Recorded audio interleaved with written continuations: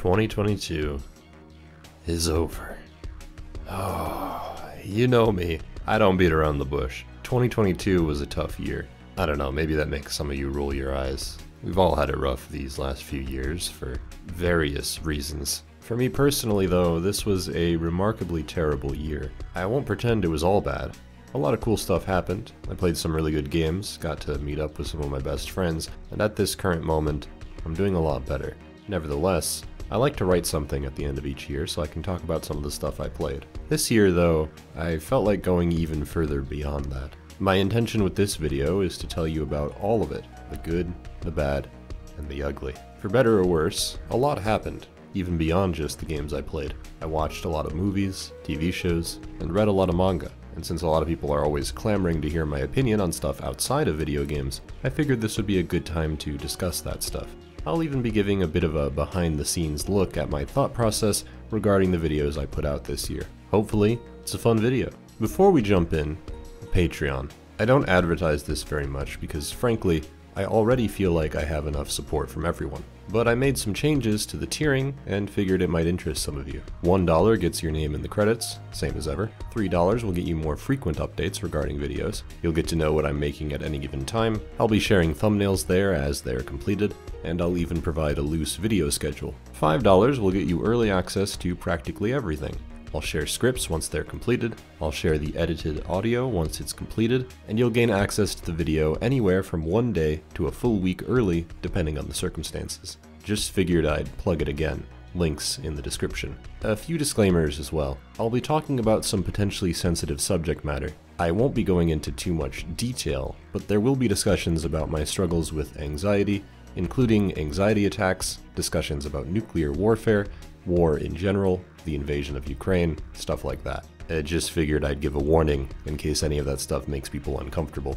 It'll be discussed rather sparingly, but it will be present throughout. Additionally, since I'll be talking about a lot of shows, movies, anime, and manga, the visual presentation of this video will be taking a bit of a backseat. One of the reasons I don't talk about that stuff on the channel much is because I'm deathly afraid of the more strict copyright vice grip present in those industries. To avoid brushing up against YouTube copyright, I'll simply be flashing an image on screen with various random gameplay footage in the background to simplify the process. Most of you probably consume these kinds of videos in podcast form anyway, so this shouldn't be too different from normal. Alright, January.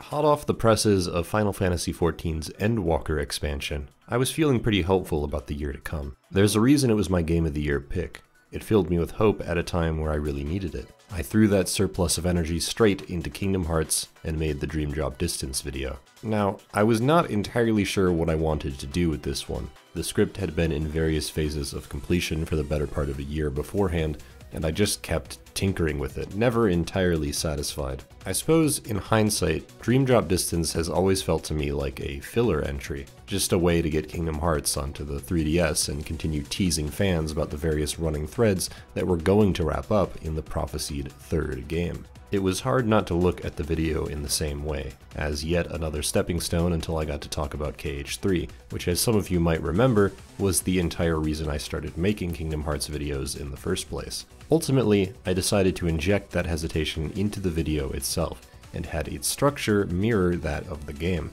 bouncing back and forth between various, seemingly arbitrary points. Even had the idea to splice in the opening lines of KH3 to mark the chapters to better reinforce that vibe of impatience. My editor, Zanchil, otherwise known as Amelia, did a really great job implementing those. She edited several videos for the channel, and it was a huge help. While I was working on the video, I watched a few movies. Finally got around to seeing Encanto, which I adored. It's been a while since a Disney movie really connected with me the way Encanto did. Its musings on generational trauma and what it says about the plight of refugees moved me to tears by the end. Luisa's struggle in particular really resonated with me. I constantly feel this pressure to succeed, to never show weakness, to one-up myself every time, and continue evolving. One of the most painful things for me to do is fail. It's terrifying, and that fear has pushed me to some unhealthy places over the years. I think there's something everyone can uniquely take away from Encanto. It's such a relatable movie, one of Disney's best. I hope it shows up in Kingdom Hearts one of these days.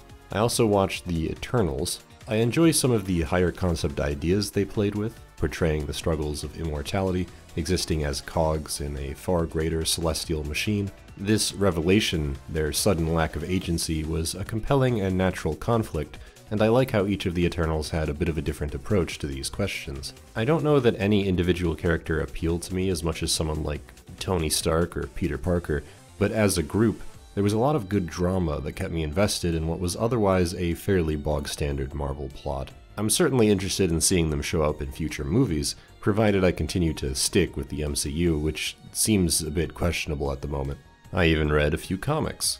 The 2019 Daredevil run by Chip Zdarsky was excellent. I was essentially introduced to him through the Netflix show where I fell in love with Matt Murdock. The comic is excellent. Matt is deeply flawed in a way I can't help but find fascinating, even when it puts him at odds with the people around him who genuinely care about him. The Kingpin has quickly become one of my favorite villains as well, so it was cool to see him get an equal amount of focus as a bit of a third party during all the chaos. The conflict with Spider-Man felt so natural too. I usually hate forced hero conflicts like this, but you can tell Zdarsky really understands what makes these characters tick. He also shows this off in Spider-Man Life Story, which follows Peter Parker from his younger years through to his elderly years and eventually his death. Some wild stuff happens in this comic. They travel to space, there's some cloning shenanigans, relationship drama. It really goes some places. But again, Zdarsky just gets Peter Parker. He's not afraid to delve into the ugly side of being Spider-Man, and joining him at various stages of his life gives the story an anthology-esque feel. They even pull off an ending with a similar heft to Logan, with a fitting end for both Spider-Man and Dr. Octavius. They're both amazing comics, and it certainly put Zdarsky on my radar. I did play some games. Well, a game. One that wasn't Dream Drop Distance. Pokemon Legends Arceus released, and since I am an eternal slave to the Pokemon franchise, I checked it out. I'll be honest, I wasn't really looking forward to this one. Something about it wasn't resonating with me, and the lack of new Pokemon was a major letdown. I also couldn't conceive of what the core gameplay loop was really going to be other than catching Pokemon. I guess if you want to be really reductive, you can say that's what Pokemon has always been about. But there was always a reason to collect them. You could put them on your team to battle gyms and become the champion, or go to contests, or trade with friends. None of that stuff was really in Legends Arceus, so I had to wonder, how was it all going to play out? But hey, I was wrong. While I don't think I like Legends Arceus as much as most people do, and would even say I prefer the new games we got, I had a lot of fun with it. Being able to throw Pokeballs to catch Pokemon was incredibly addicting, and it helps that this is your goal in basically every respect. You're a group of explorers trying to understand this new region you found yourself in. What kind of Pokemon exist here? What threats might they serve to human life, and how can we coexist with them? The characters are pretty run-of-the-mill, and the plot written around them is pretty bland, but this core conceit, going out and researching new and potentially dangerous Pokemon, was the hook that kept me going. There.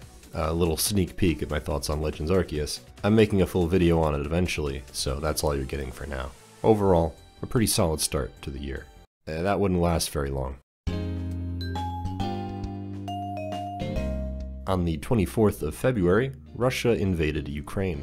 At the time, this was something that made me quite angry, for pretty understandable reasons. I'm heavily anti-war for a multitude of reasons, so to see an evil dictator throwing his weight around attempting to invade a country on a whim was alarming, to say the least. My heart went out to Ukraine at the time, and it still does. For most of the month, though, it wasn't exactly on my radar. I was busy with the Black 2 and White 2 video. I was originally going to have this one released closer to the Black and White video, but I ran into a few problems with the script and had to delay it. I think a lot of the time I underestimate how challenging a script is going to be, which leads to a lot of delays. I'm never happy about them, but I'd regret it even more if I put something out that was rushed. Ultimately though, I was happy with what I ended up making here. A nice part 2 for the Gen 5 peak of Pokemon. February was a pretty dry month, all things considered. I didn't even finish any video games, and honestly can't remember at this point what I was even playing. I did watch a few things though. First up, the new Reacher TV show. My dad introduced me to it, and I liked it so much that I ended up binging it overnight, as I do with most shows I get hooked by. It was a very solid action show. I wasn't familiar with the character before, but this certainly put him on my radar. Alan Ritchson is an incredible actor, and it was a joy to watch him beat the shit out of people. I really love Jack Reacher as a character because he strikes this lovable balance of being a bit unhinged and brutally violent, while directing that violence at some truly despicable people. There are also some gags in there that I found pretty damn funny, thanks in no small part to the supporting cast being really solid. This one really blindsided me. Did not expect to like it as much as I did. I cannot say the same about the Uncharted movie. I feel like it's probably an exaggeration to say this is the worst film I've ever seen, but it's definitely one of the worst video game films I've ever seen. It understands virtually nothing about any of these characters. They're all tragically miscast, especially Nathan and Sully. Tom Holland is never going to quite fit the mold, but he at least tries his heart out. Sully, though, was a horrible character. Sully in the games was a bit of a scoundrel. He got into some bad shit, but he was always likable. He's one of my favorite characters in general, so to see him be this absolute piece of shit in the movie was painful to sit through. They were obviously going for the arc where Nathan endears himself to Sully by the end, but even during the climax, Sully is still doing stuff that makes me hate him. He's like the world-class example of how not to write a character. The action was very serviceable and the relationship between Nate and Chloe was kinda cute, but overall it was a very shoddy production that didn't really reach the heart of what made the games fun. Which is amazing to me because as much as I genuinely love the Uncharted games, they're really just a bit of dumb fun. The movie was just dumb. Bit of a sour note to end the month, leading into March, where I kinda lost my grip. Elden Ring came out in March, a game that I had been anxiously awaiting along with the rest of the world. I've been a massive fan of From Software since I played all of their games in 2016, so it was kind of a shock to me that I picked it up for a few hours and still haven't returned to it. I go over this a bit in the video I made, but I was on the precipice of a mental breakdown in March. The invasion of Ukraine was heating up, world leaders were getting involved, and it was difficult not to believe that the world was inching closer and closer to global warfare. If you were unaware, I struggle with anxiety. It sort of comes and goes with varying degrees of severity, but this was probably the worst it had ever been. I was having anxiety attacks multiple times a week, and there were many days where I had to sort of drop everything and rest, trying not to think about the state of the world. See, one of my biggest fears is my own death. One of my related fears is nuclear war. I despise nuclear weaponry, I always have, and this is why.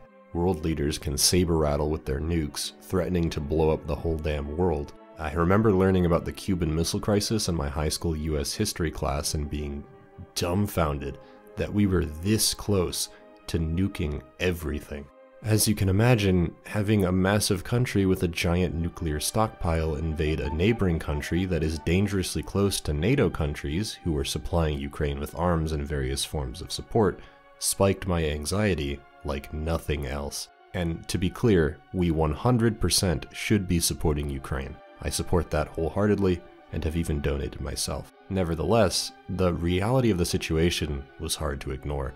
It felt like we were closer to nuclear war than we had ever been, regardless of whether or not that was actually true. I've mentioned it in several videos, but I have a fear of death that can sometimes be debilitating. And that's why I spent the better part of March trying to escape endless thought spirals about the inevitable demise of the planet. I coped in some very unhealthy ways, and I'm not exactly proud of it, but I could not turn off my flight response.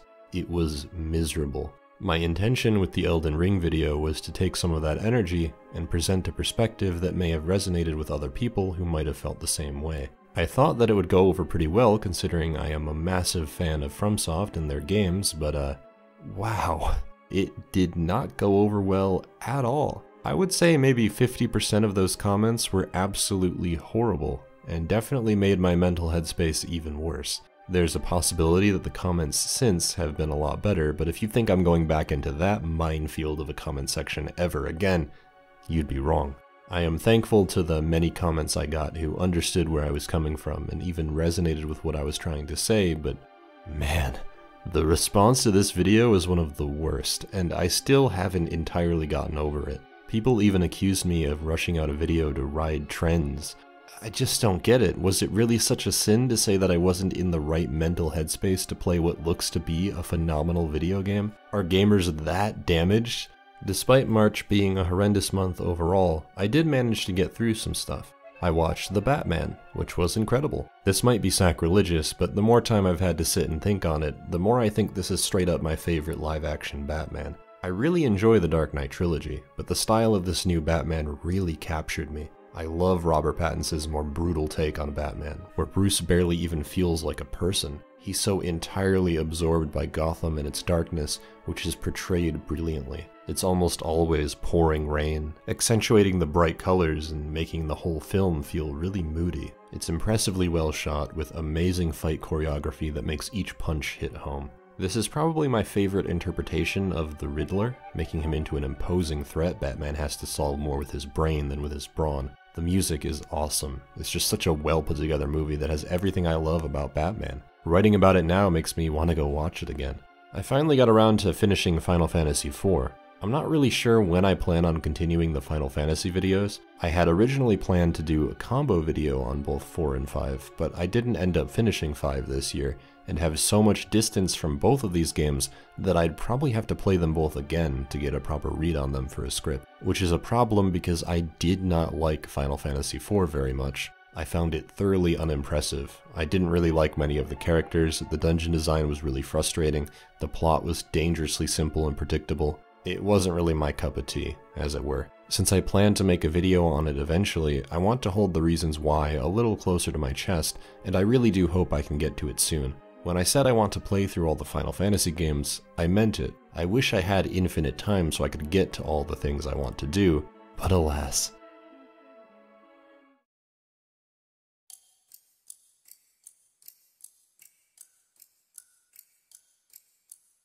Things did not get better in April. I was still afraid that we were all going to die practically every day. Once the thought entered my mind, which was very easy since Ukraine was in every headline, I would spend the entire rest of the day freaking out about it. I was trained to be a journalist, so it was second nature for me to keep up with world events, and having them be so dominated by a topic that gave me anxiety attacks made it difficult to function normally.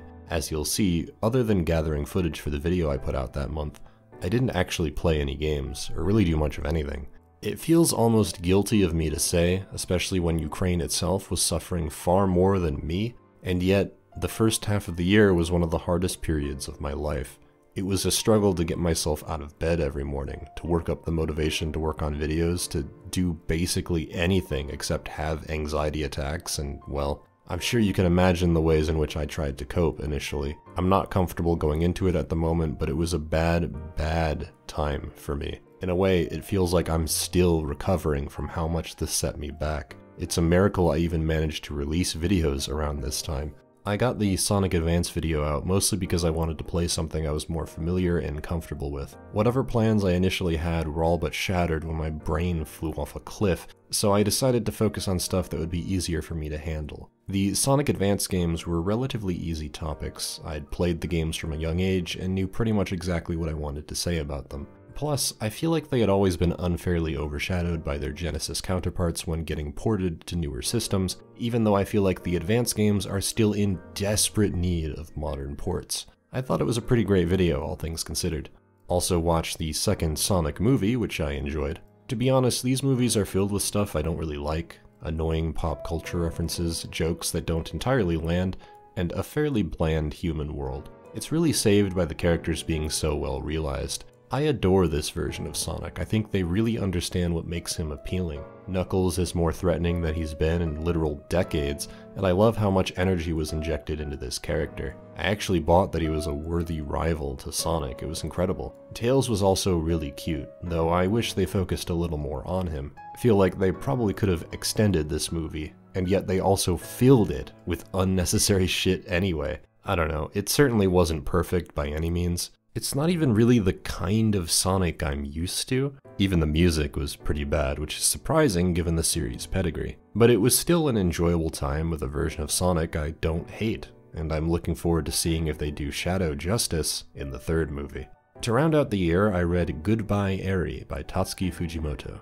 I absolutely love Chainsaw Man. It's one of my favorite manga series, so I was already on its wavelength going into this one-shot. Somehow, that didn't even prepare me for how beautiful this story was going to be. Fujimoto is an insanely good character writer. I think it's because he doesn't shy away from the stranger aspects of human life. We're miserable little creatures sometimes, but instead of wallowing in despair about the human condition, his stories embrace that awkwardness. I almost don't even want to spoil what happens. It's a pretty quick read if you're interested. It's made Fujimoto one of my favorite authors.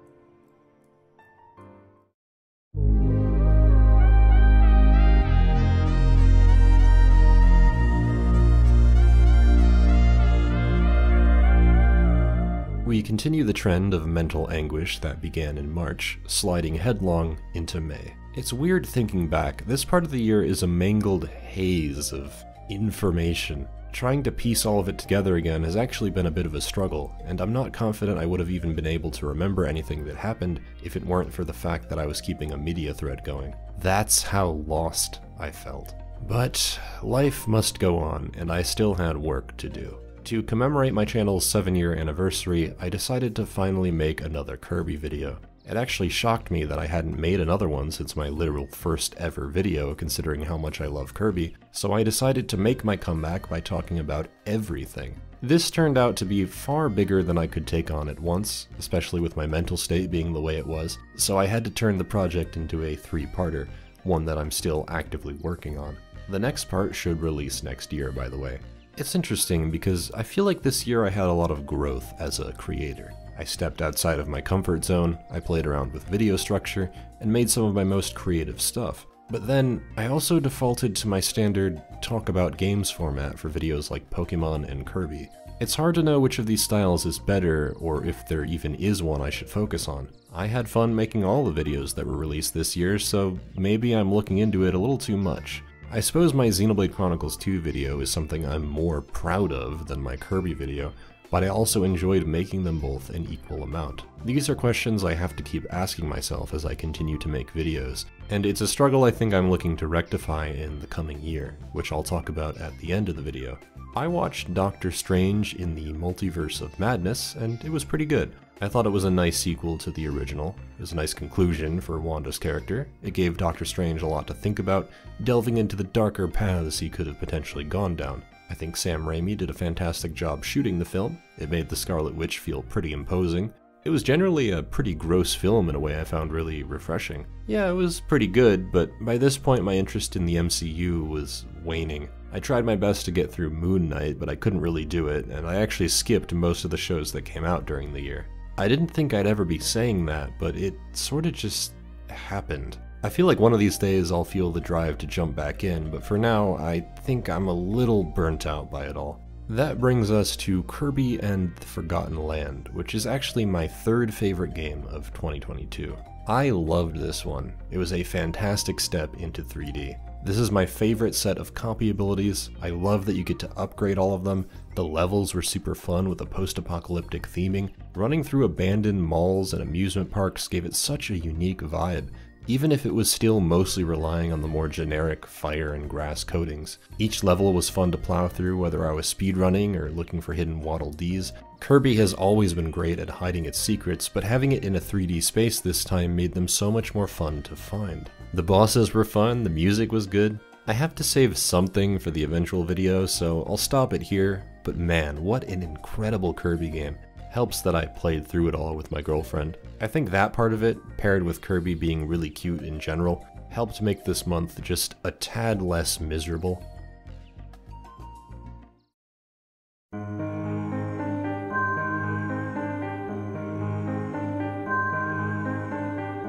Things were spiraling out of control at this point in June. My usual coping mechanisms were making things worse. I was developing psychosomatic illnesses, which was pretty bad because illnesses of any kind made me even more anxious. I got checked into the ER at one point due to weird chest pressure and an uncomfortable spasm in my legs. I'm a little embarrassed about it now since it just turned out to be a result of my out-of-control anxiety and dehydration, but I think you probably understand how bad of a headspace I was in. So I finally did something I had never done before. I started therapy. I suppose this was the push I needed to start seeing someone, and you know what? I am kicking myself for not doing this a few years ago. Since first seeing my therapist earlier this year, I have been able to understand myself so much more than I thought I did. It has been a liberating experience, and it has had such a positive impact on my life. Though my mental wounds ran deep, and it was going to take a lot of time to sort through it all, so June certainly wasn't a cakewalk. This is actually evident by there being no video this month. I came to the conclusion that this once-a-month schedule was untenable at that moment, and gave myself extra time to finish Xenoblade 2. Given how well that video turned out, I am so happy I gave myself that time. I feel like a lot happened this month. I played some Poimpy, a delightfully addicting little mobile game by the creators of Downwell. Not much to say about it other than I played it quite a bit. I also got around to Sonic Origins, which was fine. Not the best collection I've ever seen, not the worst. It was simply fine. I watched Top Gun Maverick though, which was much more than fine. This was another movie I didn't really know much about. My dad was really excited to see it, but that was sort of the extent of my exposure to it. So I went to see it and thought it kicked ass. I wasn't expecting to like it so much, but it was just such an engaging film.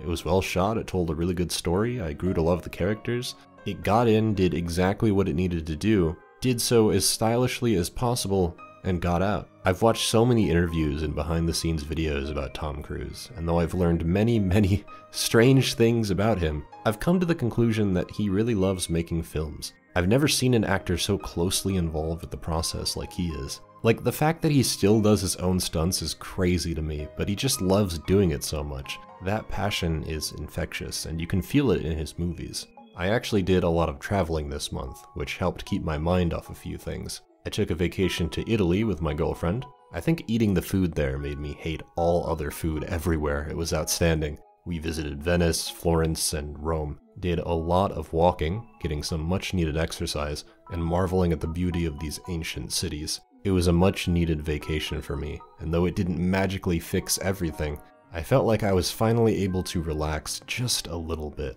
Soon after, I drove to Philadelphia to meet some of my best friends and attend too many games. It was a fun time. Ate some Philly cheesesteaks, soaked in the city. Our Airbnb had a roof we could sit on. The convention was cool too. Got some cool stuff there, met some cool people. It's unfortunate that we all got hit with several different sicknesses that spread to a new person each day and left me puking my guts out the first half of the week and coughing my lungs out as I was returning home. Kinda soured the trip a bit, but it was still really fun. We watched Obi-Wan Kenobi at some point, but I wasn't too into it. I couldn't tell if it was the sickness or because I just genuinely didn't care about it, but I guess it says a lot that I almost forgot it even happened when I looked back on my media thread. It was a pretty good month, all things considered.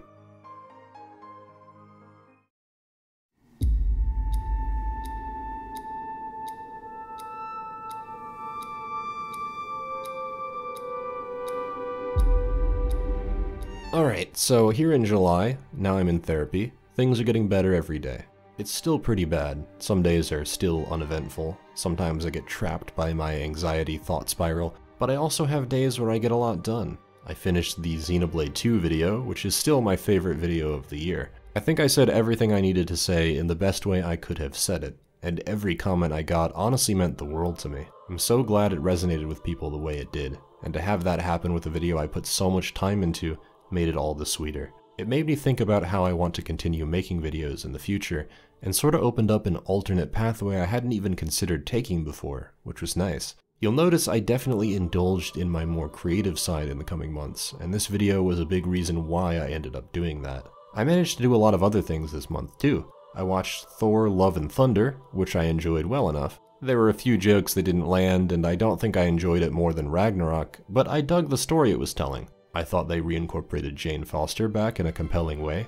Gore was a really fun villain. There were some memorable action sequences spread throughout the film. It didn't light my world on fire or really even get me interested in other MCU projects, but it was a fun watch. I played TMNT Shredder's Revenge with some friends. I don't think I will ever like beat-em-ups. I will just never understand the appeal of them. They're kind of fun with friends, but eventually they all reach this point where you're mindlessly mashing buttons, watching flashy stuff happen. This one relies heavily on you being a fan of TMNT. I am not one, which made it even harder to get into. I think it's impressively well animated with some cool music, but even with a ton of friends, I couldn't get past the boredom. I don't think it's anything personal, I am simply convinced this genre will never be for me. I've come to terms with that. I didn't even really like the Scott Pilgrim game, and I know people will probably get on me for that take, but hey, it's true. Klonoa Fantasy Reverie came out. It's still a bit surreal that I can say that a new Klonoa thing came out this year. It's a decent collection, a bit bare bones and flawed in its own ways, but mostly does a great job remastering two of my favorite games ever made. It's especially nice to finally see a remaster of Klonoa 2, given that it is my favorite game of all time. It's such a pain in the ass to play on PS2 since it has HDMI desyncing issues during its loading screens that I hated dealing with. Since emulation for 2 still has a bunch of problems, it's nice to have a version of it that I can play whenever I want on any platform I want. Klonoa, as you can guess, is very special to me. I plan to make a Klonoa video one of these days. I was going to make it in August before I shifted my plans pretty hard, but it is still in the works, and one day, I hope to share with all of you why it's so special to me. And then we got Xenoblade Chronicles 3. This is my game of the year. I got a ton of requests to make a video on it throughout the year, and I'm sorry I haven't gotten to it yet. I adore this game and have wanted to talk about it since I finished it. You actually have no idea just how desperately I want to write about it, but since I know there's going to be an expansion story similar to Torna, and because I want to give myself time to digest the main game and do another playthrough, I had to give myself that time. The video will release next year, at some point, but for now I'll leave you with this. Xenoblade 3 has some very poignant themes that almost all resonated with me on a deeply personal level. I love so many of its characters, I love its world, its music, its environmental design, its level design, its combat, its job system. It actually makes me kind of regret titling my Xenoblade 1 video the way I did, because 3 feels like a true masterwork, and it's easily my favorite game in the trilogy. I hate to be a tease, but that's all I'm going to leave you with. You won't have to wait too long, I promise.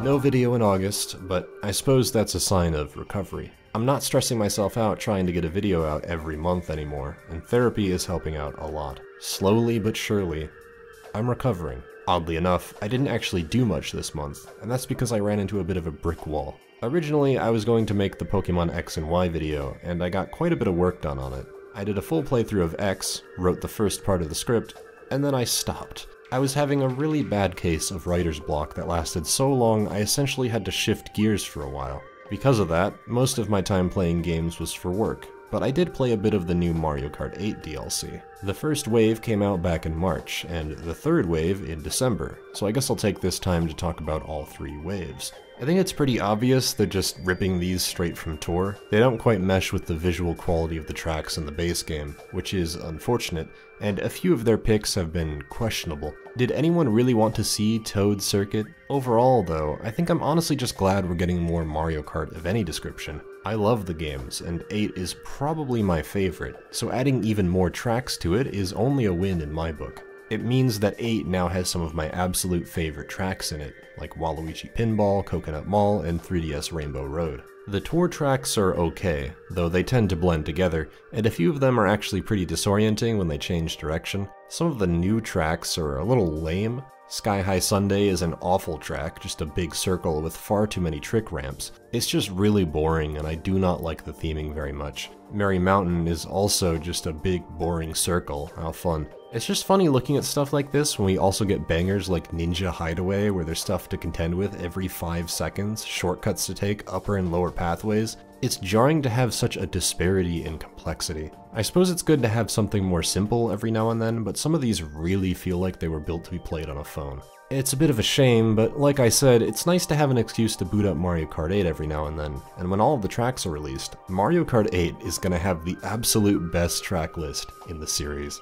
Better Call Saul concluded its 6-season run, and what a phenomenal show it was. Every single episode outdid the previous one, and it came to a satisfying finish. Now that it's over, I can't help but look back in awe. How did they make something this good? The series started a little slow for sure, but it was all in service of building this series-long tension that peaked in the final season. Every single episode felt like walking on eggshells, waiting for the train to crash. Every episode had 1 or 2 shots I couldn't stop thinking about. The actors lived in these characters. I came to know them better than they knew themselves. It was such an engrossing show from start to finish, and it is a more than worthy successor to Breaking Bad. I miss it already. Sad it's gone, glad it happened.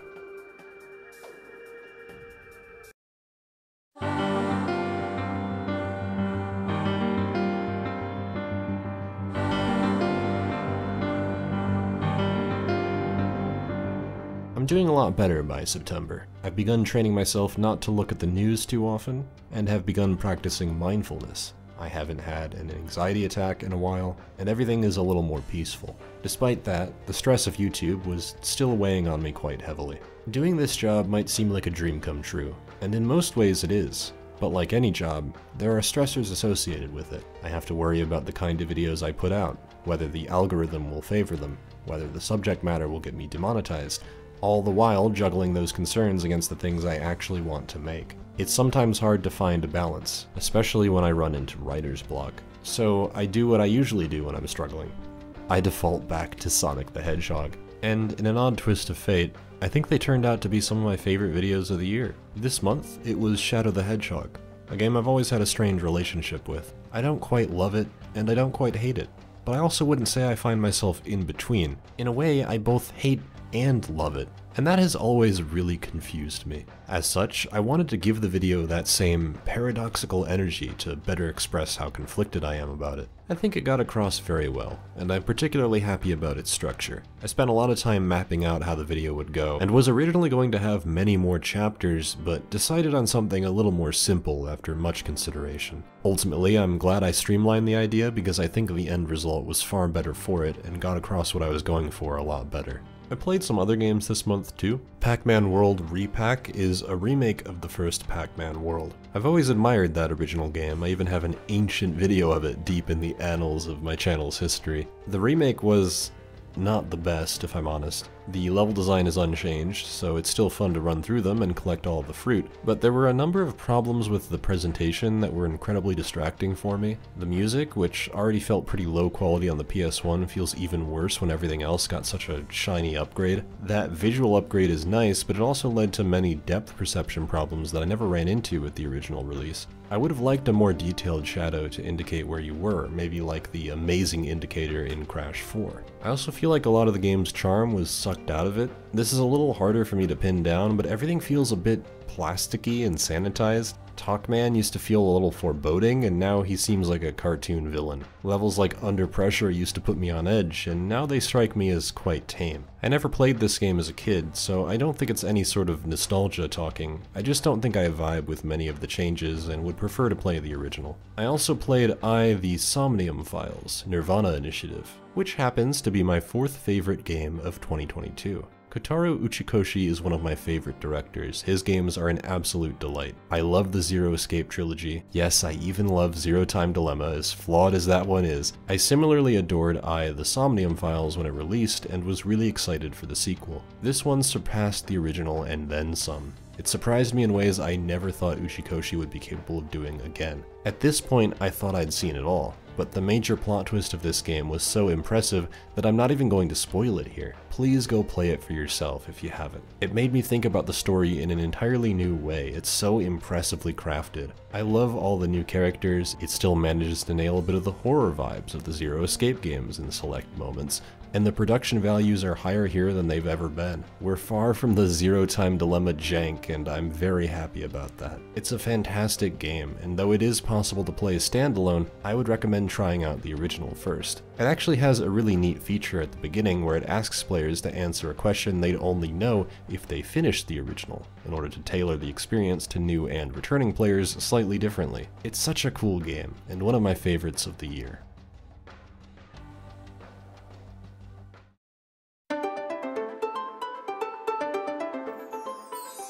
October was pretty decent. Looking back at the first half of the year, it feels like a jumbled mess. I'm pretty far away from that headspace, and yet I still feel like I'm in recovery mode. Even though I have a long way to go and so many more things to work out, I'm able to focus on getting my work-life balance in order, spend more time with friends and family, and give myself more time to relax. This month is the Sonic 06 video, which was a very nice counterpart to the Shadow video. Initially, I wasn't quite sure what I wanted to do with its structure, but when I started untangling the game's story, I started to realize that the past, present, and future dynamic was as relevant to my video as it was to the game itself, and fit the three major points I wanted to hit so well that I ended up going with it. I think it worked wonderfully. To be honest, I was always afraid of making an 06 video because I felt like there was nothing left to say about it, but I ended up finding that my take was entirely my own, and I think I added a lot of much needed nuance to the conversation. My goal with these two videos, and with all of my Sonic videos really, was to inject more perspectives into the discourse and encourage people to think a little more about the ideas presented. I wanted to challenge preconceptions about what Sonic should or should not be. In general, I find discussions surrounding what something should or shouldn't be incredibly tiring. At the end of the day, I believe that everything we feel about art is subjective, and as such, the idea of what something should or should not be is also subjective criteria for me. If 5 different people played Sonic 1, you'd get 5 different answers as to what people think the core of the game was. At the end of the day, I find it much more reasonable to follow the trajectory of the series and decide whether that trajectory is good or bad on the merit of the releases themselves. Many of my favorite Sonic games are not quite where I would have taken the series, but I'm also happy that they exist all the same. Basically, I wanted to get people thinking, and I think I accomplished that. While working on the video, I played the 16-bit fan remake of Sonic Triple Trouble, and it was awesome. It was so well handled, in fact, that I choose to believe this happened right after 3 and Knuckles. The level design is really good, chock full of secrets and momentum-based jumps. It's a little more linear, especially near the end, but I think considering the source material it's working with, the remake does a great job differentiating each of the zones. You also get to play as Fang and Metal Sonic, who each bring their own unique abilities to the table. It's a very good remake. I also binged Spy Family and loved every second of it. I've watched the entire show as of now and read every chapter once it was completed. It is one of my favorite shonen, and I am eagerly awaiting new chapter releases. I would die for every member of this family. Lloyd strikes this balance of being a goofy dad out of his league while also working as a professional spy. Yor is a trained killer, but she's also an amazing mother. And Anya is one of the best child characters I've ever seen. She's not too wise, not too dumb, not too smart, and not at all annoying. She's this perfect balance where she messes up a lot and isn't very book smart, but she also isn't stupid and simply lacks life experience to make sense of the world around her. I don't have kids of my own, but spending time with some of my younger cousins, Anya acts exactly like them, and it's refreshing to see. It's mostly an episodic show with a solid enough overarching goal. It's a premise you can essentially do whatever you want with. It's also a surprisingly funny show, with moments that actually almost had me crying with laughter. And yet, despite how lighthearted it all is, the 2 neighboring nations are in the midst of a cold war, and the threat of full-blown war threatens to disrupt this peace at the drop of a hat. Many of the adults in this show are traumatized by wars they've fought in, people they've lost, and want nothing more than to maintain this peace that they consider nothing short of a miracle. It's one of the brightest takes on the horrors of war I've ever seen, because it shows us what war threatens to take away. I love it so much, and one can only hope it sticks the landing. Most shonen don't, but I'm hoping it continues to do well so it doesn't meet an untimely end.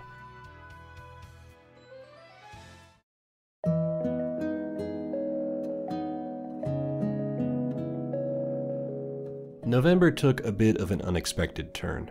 I wasn't originally planning on making a Frontiers video. I was not looking forward to the game at all, and I was happy to just move on and let everyone have their fun. But then my request for a review copy was approved, and I got a ton of comments absolutely incredulous that I wasn't excited for Frontiers. That gave me enough motivation to want to put my thoughts out there and wrap up my feelings on Sonic in a neat little bow. I think it went over pretty well at first, but as time went on, I became increasingly bitter towards the fanbase until I wanted essentially nothing to do with them by the end of it all. Instead of being happy that people are enjoying Frontiers, like I usually would with games I don't particularly care for, I instead watched as people were dogpiled for criticizing the game and not joining in on the hype cycle. It really felt like you couldn't even have a discussion on Frontiers. You either liked the game and got to be a part of the Sonic fan club, or you disliked it and were excommunicated. I recognize that many fanbases are like this, but I suppose the size and ferocity of Sonic's took me off guard this time. I've been a Sonic fan my entire life, and the way people behaved themselves surrounding Frontiers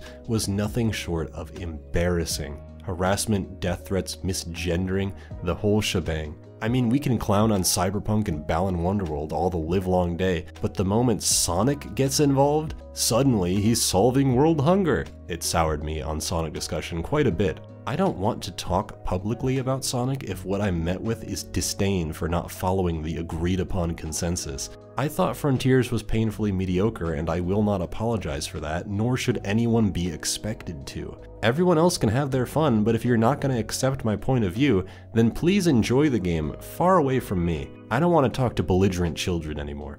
Near the end of the year, I usually end up playing and watching a lot more stuff. These last few months tend to see me scrambling around trying to catch up on some of the stuff I missed, so don't be surprised if they're longer than the other months. I watched Black Adam, which was pretty mediocre. It felt like this started production as a Justice Society movie starring Black Adam, and then molded itself into a Black Adam movie. I watched this more recently than most of the movies I've seen this year, and I struggle to even remember what happens in it. I think I like The Rock as Black Adam, but he doesn't really have a character to embody. He feels like Man of Steel Superman with magic, who is a little more hardcore, with somehow even less personality. Just wasn't quite feeling it, I guess. One Piece Film Red, on the other hand, was a phenomenal movie. It was so good. The music was amazing. I'm still listening to the soundtrack, actually. Uta was a character I was unsure of before watching the film, but grew to really love by its end. I actually found her immensely relatable in a lot of ways, and the end of the film had me in tears. It's very well animated like most One Piece movies, and the climax was really cool. One Piece is special to me for a lot of reasons, and this only added to that gargantuan list. I found myself playing Pokemon Violet. I know, big shocker. It's a buggy mess that crashed on me a few times, and yet I've had more fun with this one than I've had with Pokemon in quite a while. The online multiplayer was really fun. I thought basically all the new Pokemon were excellent. The story was actually really good. The end of the game was probably too ambitious for the time they had available to them, and while it sucks that it had to be compromised in such a distracting way, I was still losing my mind at the cool shit they pulled. Again, I want to save it all for a video, but suffice it to say, I had fun with the new Pokemon game. I had a ton of problems with it, but I still had a smile on my face while going through it. A game I actually enjoyed far more was The Legend of Heroes: Trails in the Sky. I've only gotten through the first chapter, or the first game, but I was instantly hooked on the series. I've bought all the games and am ready to slowly make my way through them. The world building is immaculate enough to push me through the slower beginning and somewhat repetitive combat. Everything you do in Trails expands the world in some way. Basically every side quest will teach you a new thing about the world, or you'll get to know a random character extremely well, and they might even show up later. Every person walking around has a name, a background, and their own motivation. More than just the party you gather, who are all great in their own ways, each town you visit is a hub of interesting characters and self-contained plotlines that make for a really satisfying adventure. This quest to become full-fledged bracers and all the people Joshua and Estelle meet along the way is such a compelling hook for me. I'm a sucker for adventure stories, and this premise is able to fill out the whole country the characters live in, while also getting you thinking about what's happening in the rest of the world. It's hard to explain fully why that is. There's just this magnetic pull the game has, since every character you come across is relevant in some way. It makes you want to pay attention to every single line of dialogue and piece the world together yourself. It's an amazing game, a perfect complement to my Steam Deck, and I'll certainly be chipping my way through the second chapter relatively soon.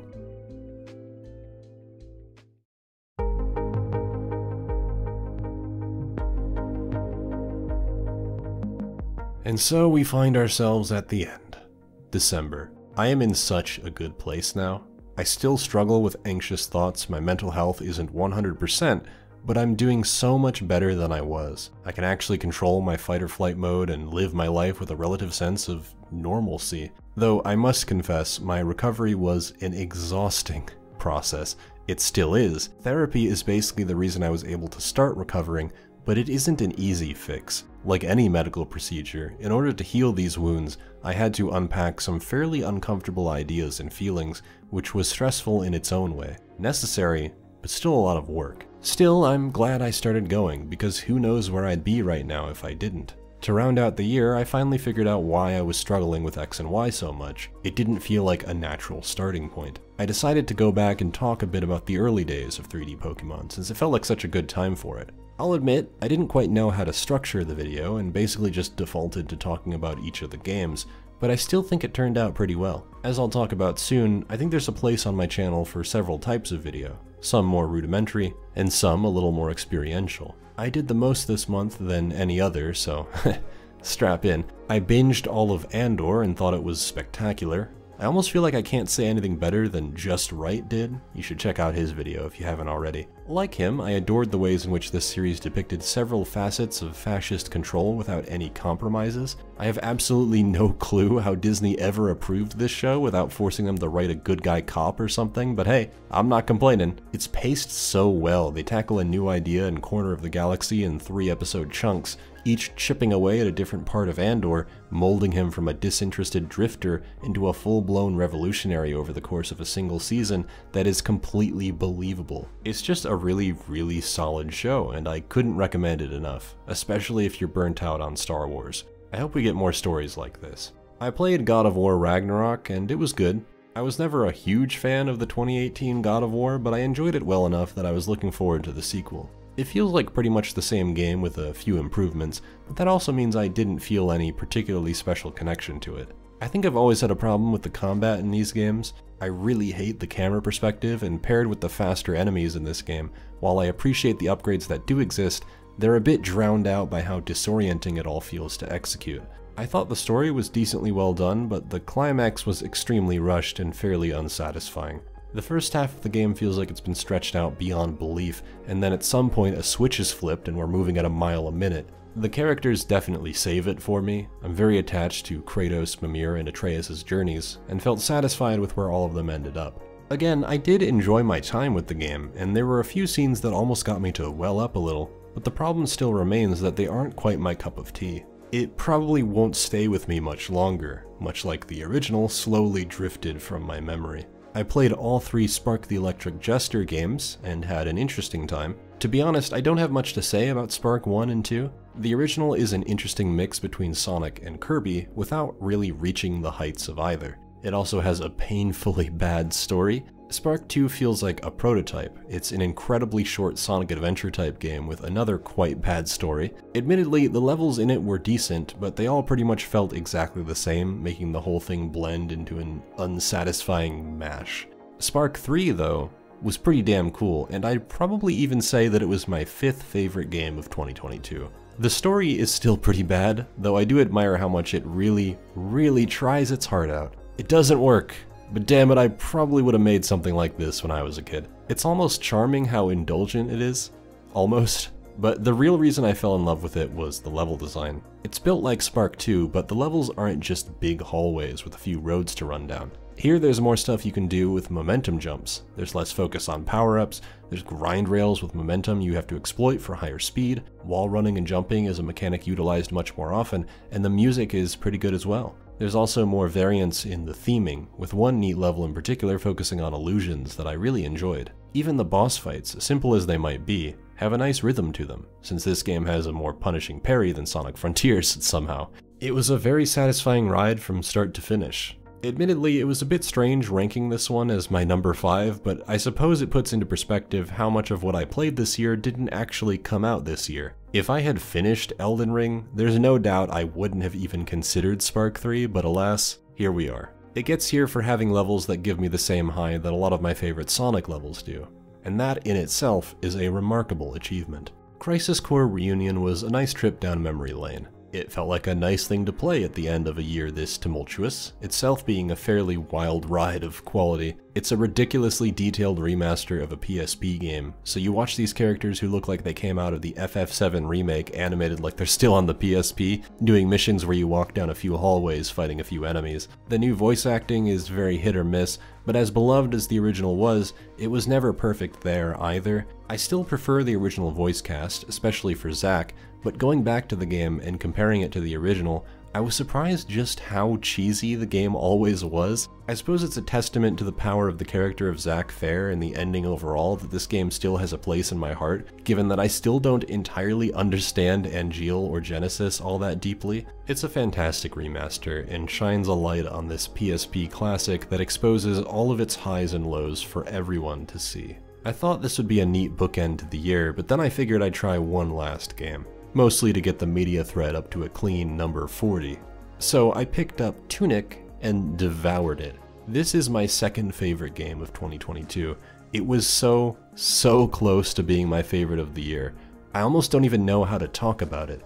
It's a Zelda game with Souls-like elements, but that doesn't even begin to really describe the game's appeal. It has a detailed instruction manual that you collect throughout the game, but it goes beyond merely telling you how to play the game. Some of them have maps, most of it is written in an unfamiliar runic language, and in many cases, these pages are required for progression. Again, I can't explain this without spoiling the whole thing for you, so let me give you the sell, and hopefully you'll take me on faith. If you love the discovery of Zelda, you will love Tunic. It takes that concept and runs with it in ways I've never seen a game do before. It redefined how I think about adventure games, and I think I'll probably end up making a video about it eventually. It was an absolute delight and feels like it was catered specifically to all of my interests. Alright, that was my year. A lot of ups and downs, in many ways one of the worst years I have ever had, but I suppose it was a necessary fall. I'm doing great now, and I don't think I would have taken the healthier road if I wasn't in such a horrifically dark place. We have our ups and downs, but I hope to make 2023 a much better year overall. Though if I've learned anything in therapy, it's that I don't necessarily have full control over that, and I need to be okay with that too. I'm going to be taking January off. I mean, to call it a break is a little disingenuous. I'll be working on the video for February during January. I'm just basically giving myself a bit more free time during my work weeks. However, I would still like to aim to get a video out every month. I will abandon that goal if I can't handle it in the end, but at the very least, I should be uploading pretty frequently. I have some cool videos planned, some of which you'll be able to see if you pledge to my $3 Patreon tier. It's gonna be a pretty big year, I think. Finally, I wanted to end the video going over some of the games I'm looking forward to in 2023. No particular reason, it just seems like a nice end to the video. Sea of Stars, developed by Sabotage Studios, is looking really good. It's inspired heavily by Chrono Trigger. They even netted Yasunori Mitsuda as their main composer. I loved their previous game, The Messenger, and it frequently battles with Celeste for being my favorite game of 2018. I also deeply adore Chrono Trigger, so this seems like a match made in heaven.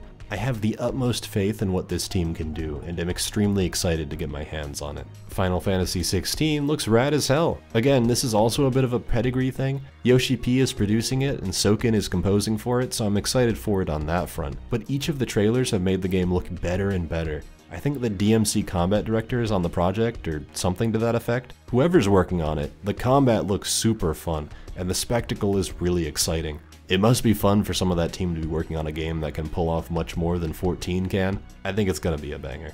I am cautiously optimistic about One Piece Odyssey. I let myself fall into this trap before with One Piece Worldseeker, one of the most painfully mediocre games I have ever played, but Odyssey looks like it could be one of the first One Piece games I really connect with. I think some of the people who work on Dragon Quest are doing this one, and I loved Dragon Quest XI, so if it's anything like that, I think this will be a good time. It's relying a little too much on nostalgia and past locations for my liking, so I can only hope that it has a more original story to tell that makes it feel like its own thing, rather than an amalgamation of nostalgic moments. I'm not expecting the world from it, but I really do hope it impresses me. We don't know much about Pikmin 4, but I am really looking forward to it. I really love Pikmin 1 and 3, and I personally hope it pulls some of the best elements from all three Pikmin games, while still barreling forward in its own new direction. I'm pretty confident I'll end up liking whatever they do with it, since Pikmin has a very unique appeal, so I'm basically just waiting for it to come out at this point. Resident Evil 4 Remake looks like it'll be really good as well. While I was disappointed by the Resident Evil 3 Remake, I still think it was a pretty decent game, and I loved the Resident Evil 2 Remake. With Resident Evil 4 being more primed for action than Resident Evil 3 ever was, I'm hoping it's able to key in on some of those aspects of its design, while injecting just a bit more horror into the proceedings to make it something really fun. I actually haven't played the original Resi 4, so this is a great excuse to finally dig out the original and play it before the remake releases. Really looking forward to it. And finally, to absolutely no one's surprise, I am very excited for Tears of the Kingdom. I don't need to explain why. We've barely even seen the game, and we're all excited for it. Every new Zelda release is exciting for me, and I am chomping at the bit to finally play it. Well, that's about it for me. I hope you enjoyed my output in 2022, and I hope this video was enjoyable. I'm thinking about doing this every year. It's a good way to get my thoughts out there and talk about a lot of things I'm doing that I don't usually get the opportunity to talk about. I'm looking forward to 2023, and though I don't say this too often anymore, I will never truly let it die. I hope all of you have some well-deserved fun today.